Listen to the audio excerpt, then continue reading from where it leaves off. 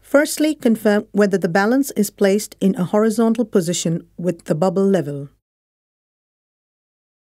Turn the power on and wait till it is stabilized.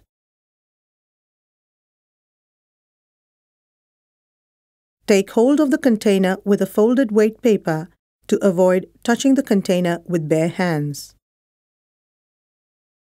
Open one of the sliding glass doors and place the container gently on the center of the balance pan. After closing the door, press the Tare button and the display will read 0.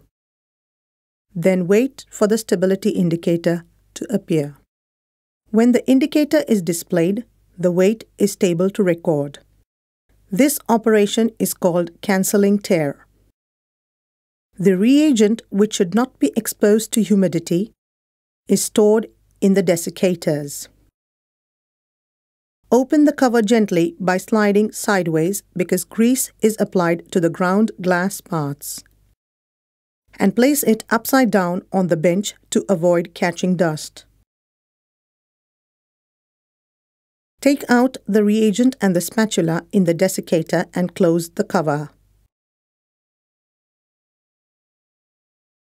Open both the doors and add the reagent to the container using both hands. Close the doors.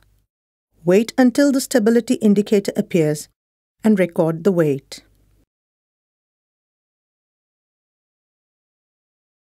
When weight paper is used to determine the quantity of the solid sample, it is convenient to fold it in this manner.